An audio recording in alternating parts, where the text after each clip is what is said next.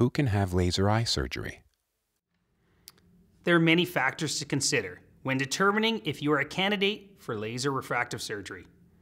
It is important that your prescription is stable, or the laser vision correction will be short-lived, and that your eyes are healthy.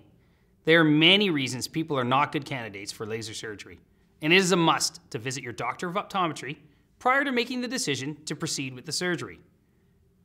Laser surgery is contraindicated when there's conjunctivitis present, as well as in the cases of severe dry eye. Other contraindications include previous history or diseases that cause abnormalities to the corneas, and autoimmune diseases such as rheumatoid arthritis and lupus.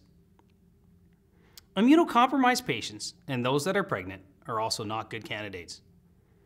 One of the key areas of investigation in the pre-op exam with your doctor of optometry will be to determine what you hope to accomplish with laser surgery.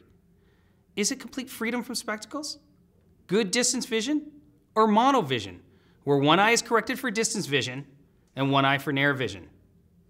Your refractive prescription and your age, as well as how you use your vision in daily life, are keys to recommending the best refractive solutions.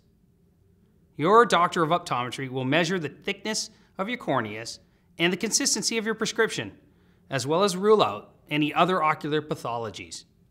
Your eye doctor can then demonstrate with contact lenses what to expect of your vision after refractive surgery.